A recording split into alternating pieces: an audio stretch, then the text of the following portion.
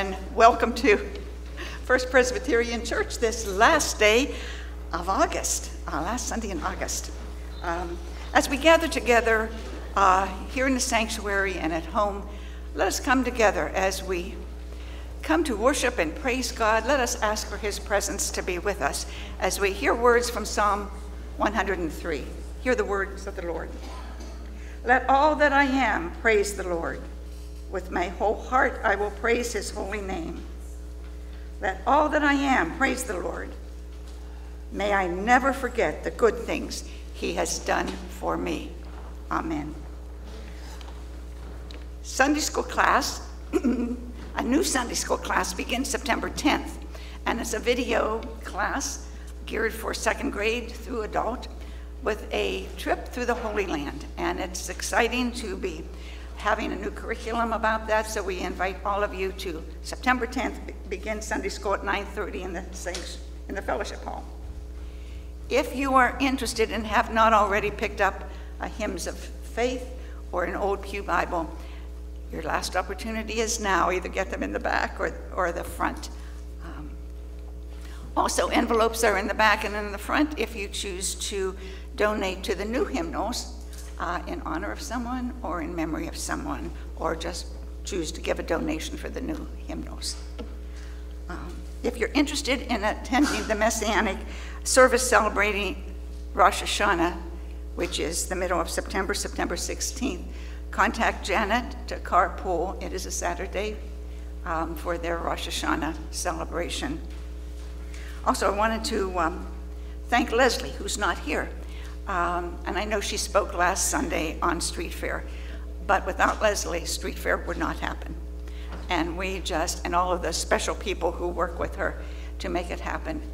But it's a tremendous effort, and we owe her a great deal of gratitude for her efforts. So if you see her, give her a special thank you.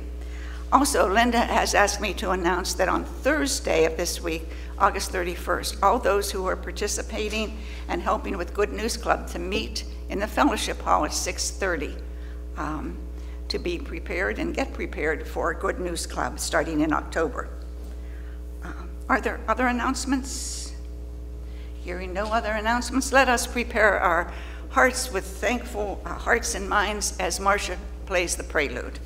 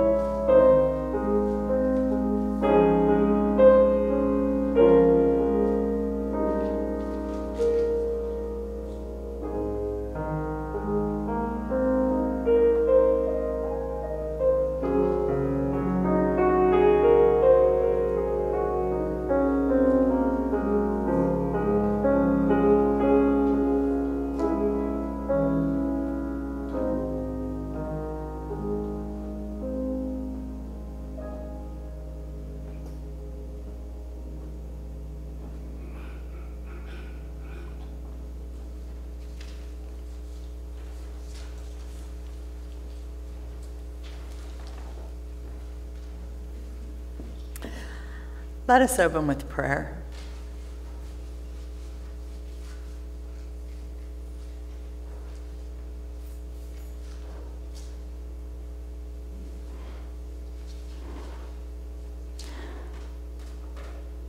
Holy Spirit, you are present here.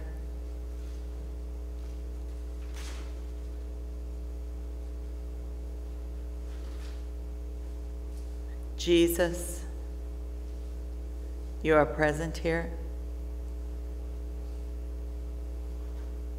Father, we know your presence in heaven through Jesus, your Son, and the Holy Spirit. Thank you for the blessing of the soaking medley of music that calls to our minds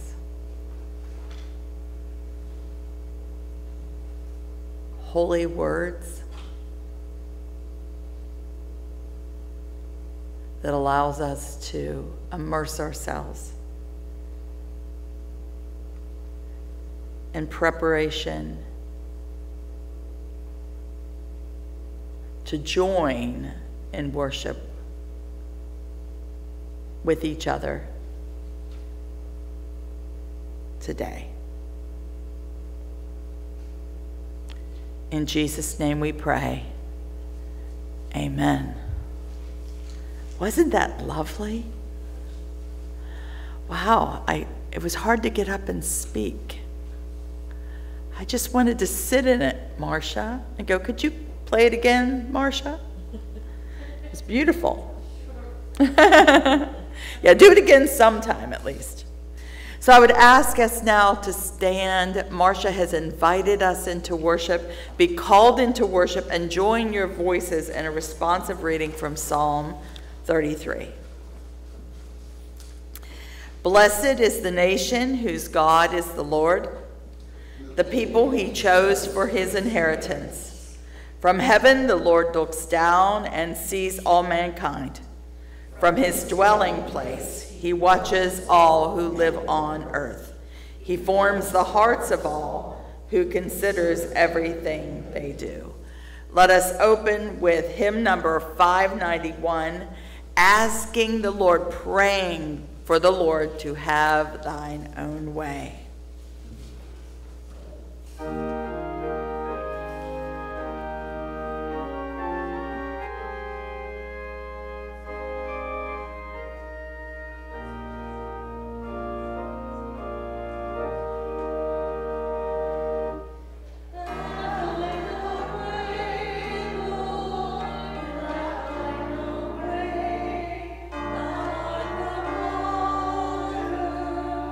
I am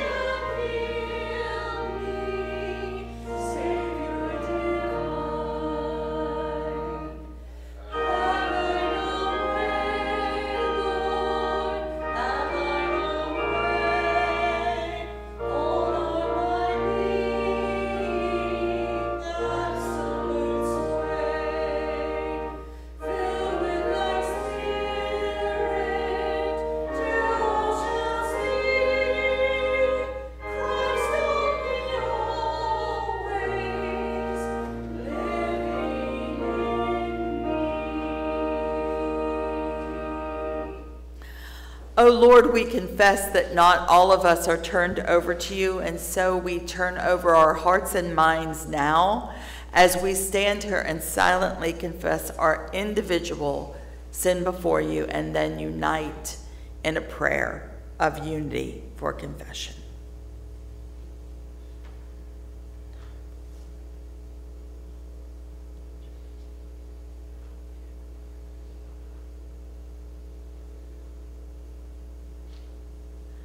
Together we pray.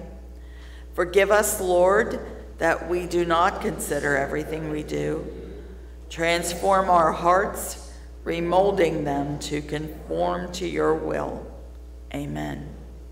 Let us be assured in a responsive reading, hear the good news. Who is in the position to condemn? Only Christ. And Christ prayed for us.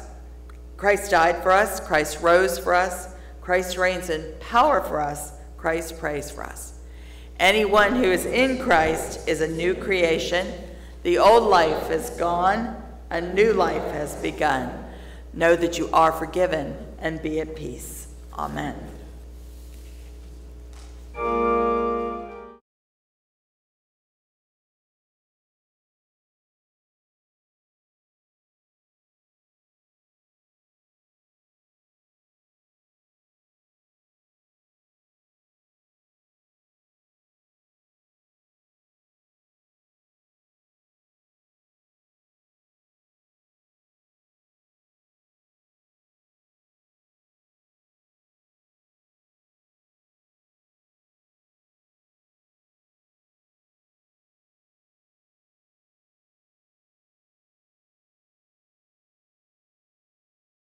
Let us call in unison for God's word.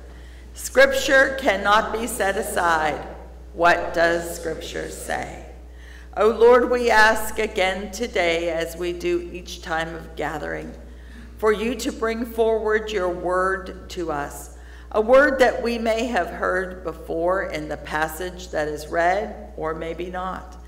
But even if it is a familiar passage, Lord, we ask that through your Spirit, we are able to receive whatever new thing, a new song, a new way that you may have for us to live into. And if it is an old song, help us to reiterate and echo what your word has cried out throughout the years. Thank you, Lord, that your word never fails and your steadfast love endures forever. In Jesus' name we pray. Amen. You may be seated. I would have you open immediately to our major scripture reading, which begins on page 1586 in your pew Bibles. A reminder that last week we left off with Paul making his journey to Jerusalem. Just as Jesus had done at the final part of his life, he made a final journey into Jerusalem too.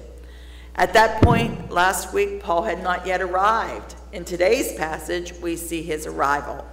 And when he arrives, he meets with three groups of people. I'm not going to read the entire passage, but I want you to turn to page 1586 and take note that at his arrival, the first persons that he meets with, moving through verse 26, are fellow believers, those who are in alignment with Paul in the faith. So that's the first group. The second group begins at verse 27. They are the ones who want Paul to come under arrest. They are opposed to Jesus, and they are opposed to Paul. When he meets with this group, then he has an occasion to come in contact with a third group, which are the Roman officials, the commanders, the soldiers, and those who are to keep the Roman peace, the Pax Romana. We're picking up our reading at verse 30, so please follow along with me. The whole city was aroused, and the people came running from all directions. Seizing Paul, they dragged him from the temple, and immediately the gates were shut. While they were trying to kill him, news reached the commander of the Roman troops that the whole city of Jerusalem was in an uproar. He at once took some officers and soldiers and ran down to the crowd. When the riders saw the commander and his soldiers, they stopped beating Paul. Stop there for a moment. Why did they stop beating Paul? Well, pardon me? It was illegal. They knew they were doing something wrong and they were getting caught by the Romans, who were the holders of the law. So they stopped beating Paul. So let's see this pattern if it continues on, this idea of distinguishing between what's legal and what's not. So picking up at verse 33, the commander came up and arrested him and ordered him to be bound with 2 chains. Then he asked who he was and what he had done.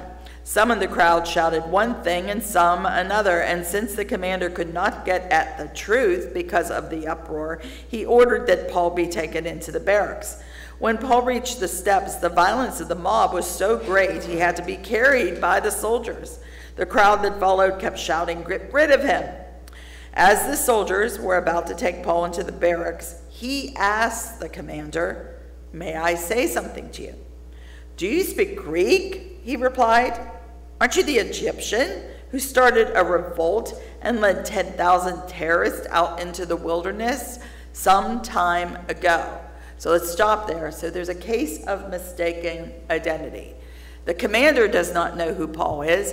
He thinks this crowd is so upset he must be the Egyptian terrorist who led a revolt, and that's why there's such a riot going on in the city now. But he finds out that's not who Paul is, and the people know who Paul is, but he does not. So verse 39, Paul answered, "I am a Jew from Tarsus in Cilicia, a citizen of no ordinary city." Take that in, a citizen of no ordinary city. You'll see that is our takeaway today, a citizen of no ordinary city. Paul mentions first his city of birth, Tarsus, calling it a no ordinary city and that he is a citizen of it. But he doesn't stop there. On verse 40, he says this, "After receiving the commander's permission, Paul stood on the steps and motioned to the crowd. When they were all silent, he said to them in Aramaic, 'Brothers and fathers, now listen to my defense.' When they heard him speak to them in Aramaic, they became very quiet. Then Paul said, 'I am a Jew, born in Tarsus of Cilicia, but brought up in this city.'"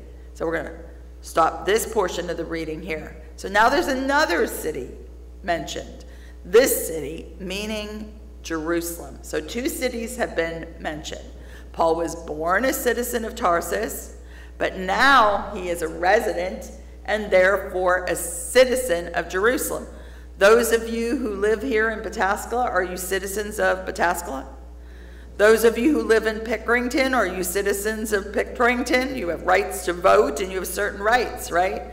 Well, that's what was going on, is citizens have certain rights, and if you violate the rights, it is, as Susie said, illegal. So Paul is standing up and establishing his rights as a citizen, but it's even more extreme if we move into the passage after he makes his defense and his case before the people, his own people, his fellow citizens in Jerusalem. He makes a case not for himself. Remember, a couple weeks ago, we heard he wants to finish well and complete the task. He does not defend himself for his survival. He defends himself to bring glory to Jesus, to speak about Jesus. That's the purpose of his defense. And we can see this when we pick back up, move now to the next page of chapter 22, verse 21. For he says this to the people who are listening, and the commander hears it too. "Then the Lord said to me," that is the Lord Jesus, "Go, and I will send you far away to the Gentiles." The crowd listened to Paul until he said this. Then they raised their voices and shouted, "Rid the earth of him, he's not fit to live." As they were shouting and throwing off their cloaks and flinging dust into the air, the commander ordered that Paul be taken into the barracks. He directed that he be flogged and interrogated in order to find out why the people were shouting at him like this. As they stretched out to flog him, Paul said to the centurion standing there, "Is it legal for you to flog a Roman citizen who hasn't even been found guilty?" You think they were breaking the law before? When it's against a Roman citizen, which his fellow citizens in Jerusalem knew he was, he had not even received justice, a fair trial. He had not been pronounced guilty. It was not right for the people to be punishing him, even the Romans, because as a Roman citizen, he had rights. As a foreigner in the citizen, he didn't have rights back then, but as a Roman citizen, he did. Again, though, the reason he sticks up for his rights is not for his own life, not for his own concerns, but the concern of Jesus Christ. Let's continue on to verse 26. When the centurion heard this, he went to the commander and reported it. "What are you going to do?" he asked. "This man is a Roman citizen." The commander went to Paul and asked, "Tell me, are you a Roman citizen?" "Yes, I am," he answered. Then the commander said, "I had to pay a lot of money for my citizenship." "But I was born a citizen," Paul replied. Those who were about to interrogate him withdrew immediately. The commander himself was alarmed when he realized that he had put Paul, a Roman citizen, in chains. This is the word of the Lord. Thanks be to God. So not only was the rioting mob, realizing that they were doing something illegal, now the Roman commander, the soldiers, and the centurion realized the same thing, that they are violating Paul's rights as a Roman citizen. Now, Paul is claiming his citizenship of places on the earth, of the cities in which he was born and where he lives, but also the empire, Rome. It would be like we say we're citizens of Pickerington, we're citizens of Pataskala, we're citizens of Granville, wherever it might be, but we're also citizens of the United States of America. We have different levels of citizenship, and that's our physical location. But being a citizen of no ordinary city may be beyond that. It's a city beyond the physical. Even though Paul doesn't speak of this, because of his purpose of fighting for the rights, he's fighting for the rights of Jesus the King, whose citizenship is heavenly. This premise of there being two different parallel existences, of heavenly and earthly, is a theme throughout the Bible. The heavenly existence is higher than the earthly one. And ultimately, Paul is citing his rights as earthly citizen for the sake of the heavenly citizenship. Let me explain what I mean.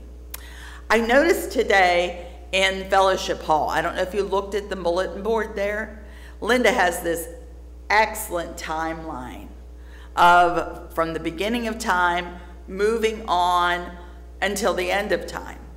And at the time when Jesus came, there's a period between now and then of 2,000 years, and it ends with, it says on that bulletin board, a new heavens and a new earth.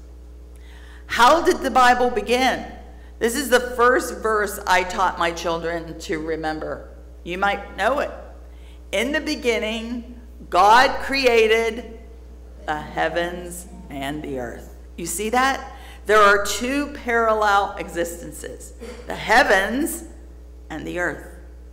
And at the end of the Bible, if you would open your Bible to Revelation 21, you would hear that at that time when Jesus comes, there's going to be a new heaven and a new earth.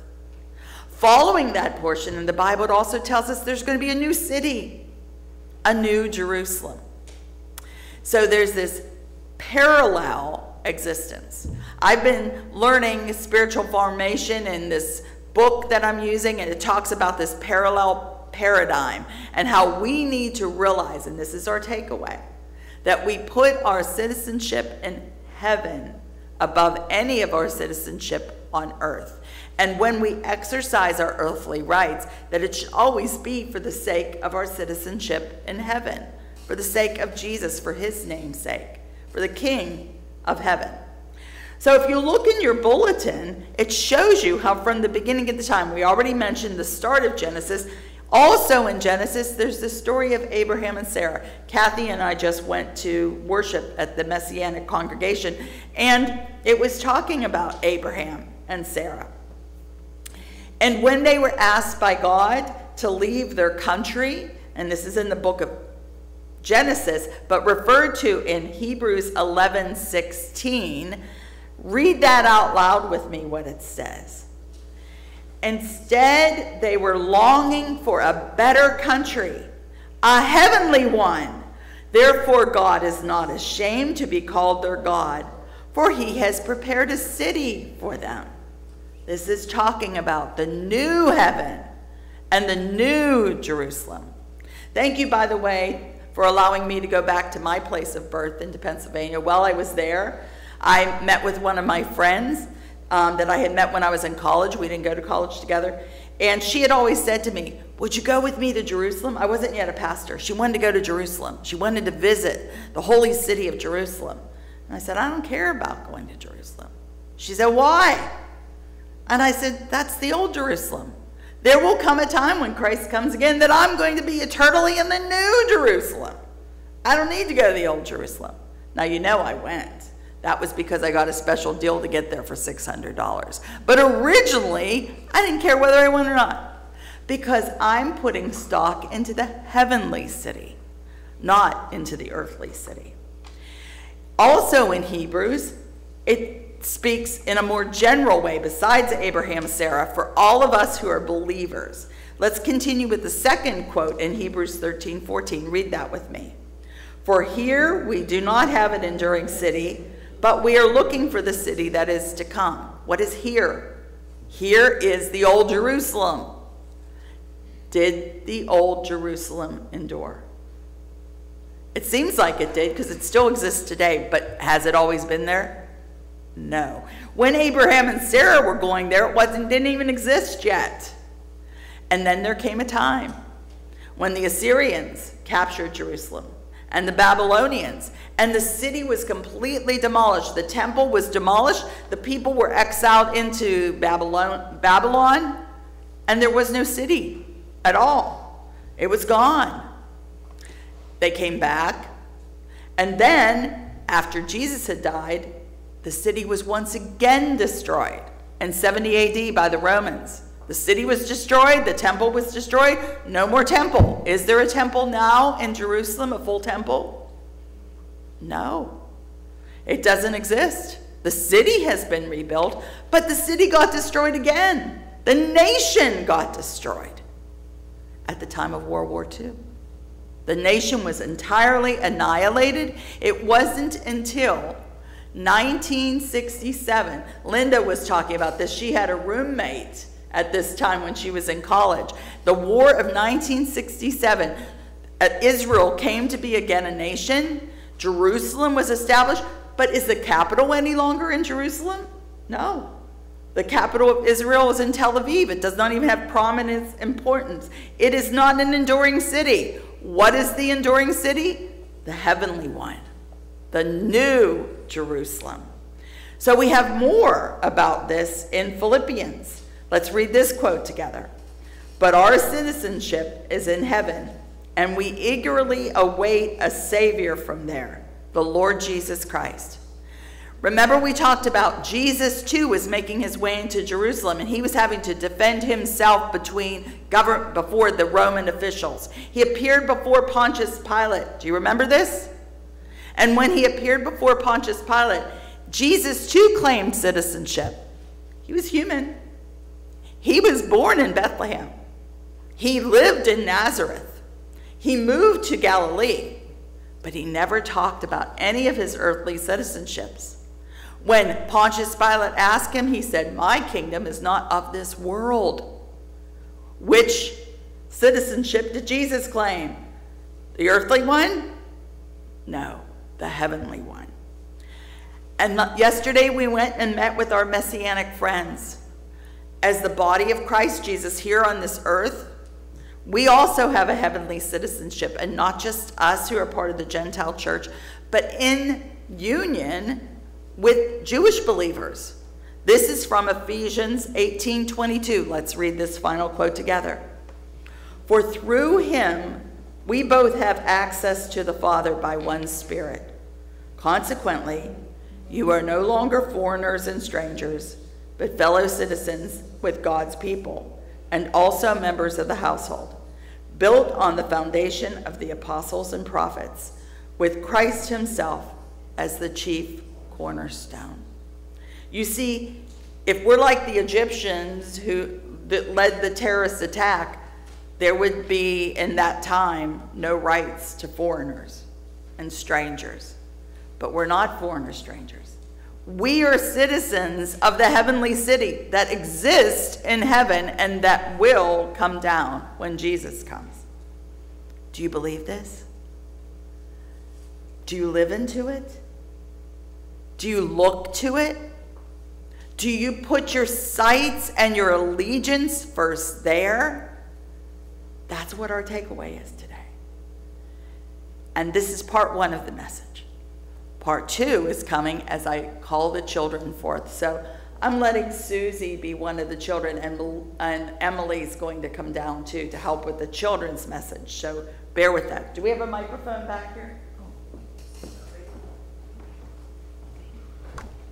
So we'll let Emily make her way down.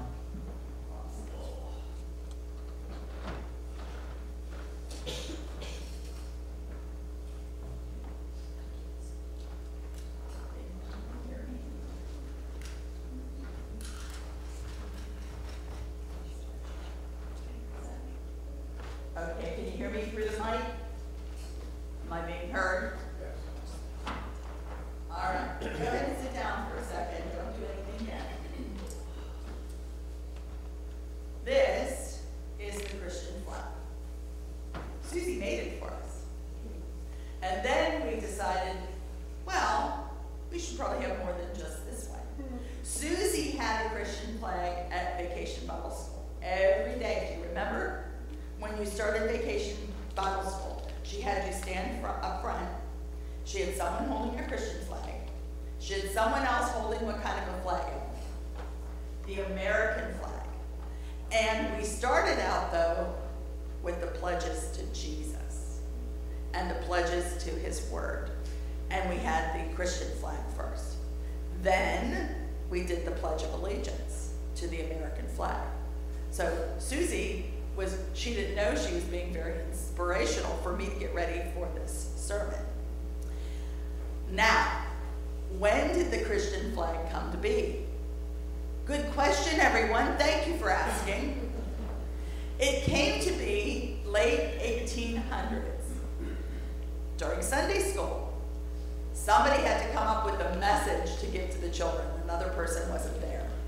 And so this person was looking at the American flag and said, I think we need a flag, same colors, that represents the faith. Because our allegiance, just like Susie realizes, should be first and foremost, and many others, to Christ and the Word of God. And so what came to be is this American flag, or the Christian flag design. We're going to talk about the design of it. Well, for the longest time, did you know that there is a flag protocol code that's out there? That if you're flying flags, what order should the flags be? Say, for example, the flag of the nation, the flag of the state, whatever else. There's a protocol. Well, for many years, the protocol was to always put the United States flag first. Some people say that's still the protocol. Did you know it's not? That in the time of World War II, in the 1930s, there was a pastor who stated, just as Susie did, our first allegiance as Christians is to Christ. and that the Christian flag should be first and foremost. And so he began to fight for that to be the case and for the protocol to be changed. And by the early 1940s, it was. Do you notice anything at the front of the congregation different? Because I had to look up the protocol. It used to be that when we were on the screen, we always had the American flag by the pulpit, and it could be seen. Now the Christian flag is there. The American flag is on the other side, because the prominent right hand is always prominent.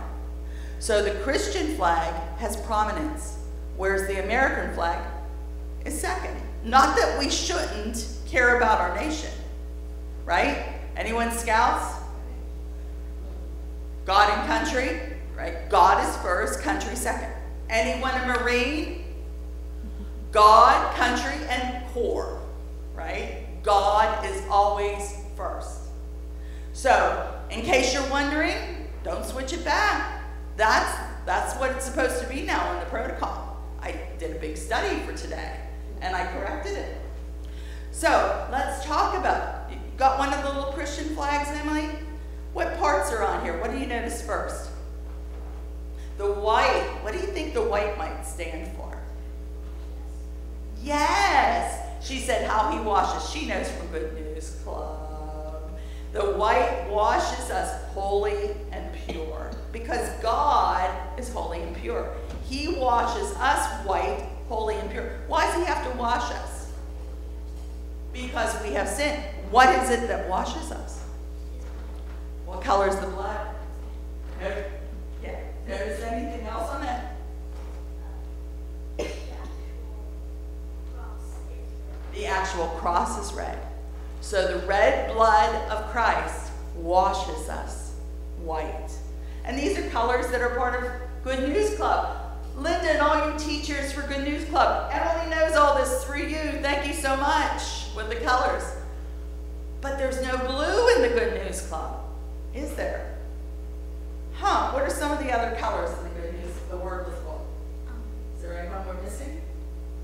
We talked about the dark being sin, the red, Yellow, green. I think the yellow and green are the only ones up. So like the gold, which is God being holy and pure, making us holy and pure. Green is a combination of two colors. Yellow and blue. The blue stands for the baptismal waters. The waters of baptism that also, with the cross, notice it's surrounding the cross. The waters of baptism through the Holy Spirit also represent, Christ washes us white as snow, but the waters represent that washing as well. So this is the baptismal water. And from the baptismal font, we're supposed to start our faith and continue to grow. What's the color of growing? Green, which is a combination of what two colors? So you have now been educated on the Christian flag, but you're not just going to be educated. We have a new song that we're going to be singing today. It's number 600 in your green hymnal, but we're going to have Emily and Susie pass out to you a Christian flag that you can hold up as you sing this song, I Pledge Allegiance to the Lamb.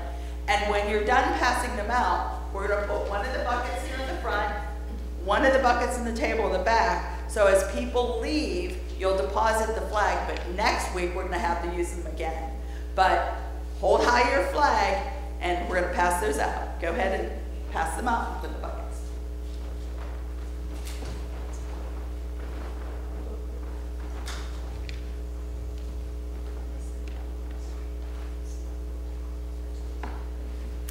I'll let you know when they're ready. No, let's let everybody get their flag. We'll be patient. If there's anybody that doesn't have a flag, hold up your hand without the flag in it.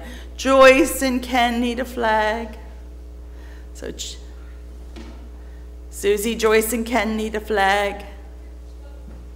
She's coming.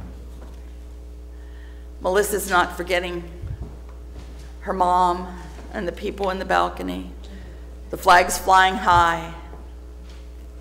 All right, with that being said, if you'll stand with flag in hand, hymnal in hand, and we're going to have Kathy, since it's the first time we're singing it, she's going to introduce the song. It's very easy, it's very short. Kathy, would you help lead us in I Pledge Allegiance to the Lamb?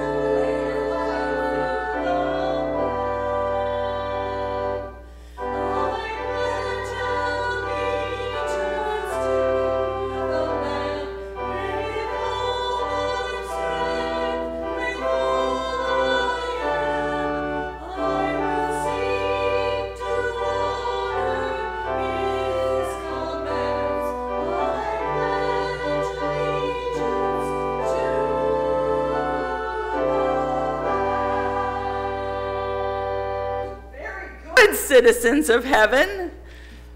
So, you have sung the allegiance. You may be seated. And remember to deposit your flags. We'll use them again next week. Another time we'll use the flag is when we have our procession on Founders Day. What a great flag for us to be able to carry. So we have plenty of them ordered for that as well. Let us move into prayer, and thank you, Emily. Great. Oh Lord, our God, we thank you for sending your Son, living Son of the living God, living Word. We pledge allegiance to your Son, to the Lamb, who is triumphant upon the throne with the flag of victory over him. We thank you, Lord, for all that you have done through your Son, for Son and giving up your life, that we are covered with your blood, that we are cleansed and holy and pure, though not finished yet, that your Spirit is still working, that the baptismal journey that has begun will continue to grow us in the faith and living as you would have us live.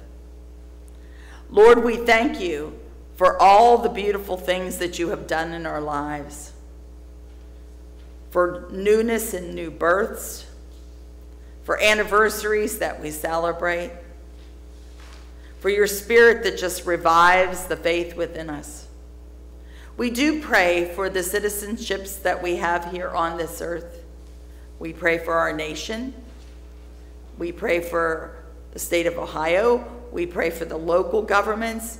We pray for those that you have put in position, like the commanders and the soldiers that were there in the Roman times. We thank you for the military, the police officers, firefighters, paramedics, and others who protect us. We pray for leaders besides in government, those in health and education, business, and the church. We pray for your gospel to spread throughout the world, to the far ends of the earth, Jesus, as you said in Acts 1:8. We pray for Israel, for we are brothers and sisters with the Messianic Jewish believers. We pray that the faith of Yeshua will spread throughout all of the Middle East, all throughout Asia, throughout all of the continents. We pray for missionaries who suffer persecution. We pray for our local community, O Lord. We pray as school has started, that transition of getting back into the rhythm of school is a difficult one. We just talked about that in Sunday school today. Be with the parents and the students who are trying to get back in step. We pray for Good News Club, for the meeting that's coming up on Thursday. We pray for the new people who are stepping forward and excited about teaching and being with the children and showing your love to them. It is indeed good news, the best news of all. We pray, Lord, for agencies that you have planted among us in our community. We thank you for the meeting that we had with those who oversee outreach, who want to continue support for Heartbeats, for the Jesus Storehouse, for the Kids Eat Free Summer Program, for the Look Up Center, for Starting Strong, for approval for collection to be taken next month as it was last year for those children who have aged out of the foster care system and are in a dangerous point in their lives, that we can supply for them to begin an adult life under your care. We pray, Lord, for a blessing of that time and that our hearts will be moved to answer it. We also pray for there are youth who have been subject to the awful condition of human trafficking. We pray for Grace Haven. We pray, Lord, for those who are victims of natural disasters, those in grief. We think especially of the bus accident on the first day of school in Springfield that left over 20 children injured and 1 dead. We pray for the community there and for the families suffering this loss and grief. We pray for families here like the Beckners and the Terrys who are remembering the loss of Daniel Jr. nearly a year ago on September the 4th. We lift them up. We pray for those who are not mobile, who are not able to be with us, who are online, and we just greet them with love, part of our fold. We pray for our continued pastoral care for them, and they're listed in our bulletins, and they have various needs. We pray for those who have chronic conditions of anxiety, depression, cognitive or mental issues, and for their caregivers. We pray for those who are dealing with cancer. We think of Jim Charles, who's undergoing treatments again and will have a scan in October. We think of Randy Conway, who needs discernment after that will come on the 29th this week concerning his bladder and prostate. We think of Dick Lord's sister Darlie, who awaits removal of the kidney because of her cancer. Robert Holland Sr., who is having lung radiation. We pray for Jenny Horn, for Linda Long. We pray for Susan, Jim Hall's sister, who's in comfort care and awaiting potential surgery. We pray also for June Conrad, Tammy's mother-in-law, in hospice. For those who are receiving a waiting period for heart, we think of Leslie's brother Ron. For Frank, who's awaiting results for his monitoring in October. We thank you for results of Elaine, who you have just been with repeatedly for her heart. We thank you that now not only is she in rehab, she is home, and we pray that you will continue to be with her. We pray for Jean Johnson, who had surgery of her gallbladder removal but is in pain and is not able to be with us today. We know, Lord, before we have started praying for all these people and needs, you have been in prayer, and you have taught us how to pray as citizens of your kingdom of heaven, together saying, Our Father, who art in heaven, hallowed be thy name. Thy kingdom come, thy will be done, on earth as it is in heaven. Give us this day our daily bread, and forgive us our debts, as we forgive our debtors. And lead us not into temptation, but deliver us from evil. For thine is the kingdom, and the power, and the glory forever. Amen. We come to a time of stewardship. In the beginning, God created the heavens and the earth, and he planted on the earth the first citizens, Adam and Eve. And he made them stewards, saying, you have dominion over the earth. That has been passed on to us. We are to be stewards as well. Let us consider this role that God has given. Let us consider our citizenship, not just our rights, but also the benefits that we have received. and respond in great gratitude with the offering that we bring as we listen to Marcia pray.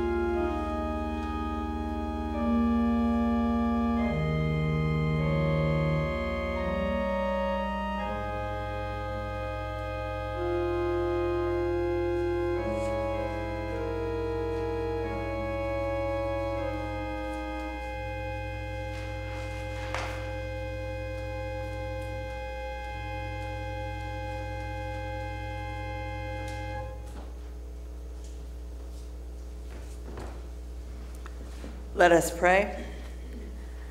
O Lord, as citizens of your heavenly city and kingdom, we have responsibilities of stewardship.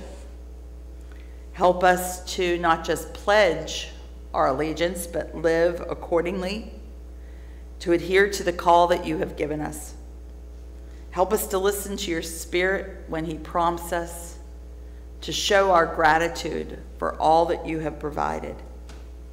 Take these offerings, O Lord, that we give, and use them for your kingdom and your name's sake. In Jesus' name we pray, amen.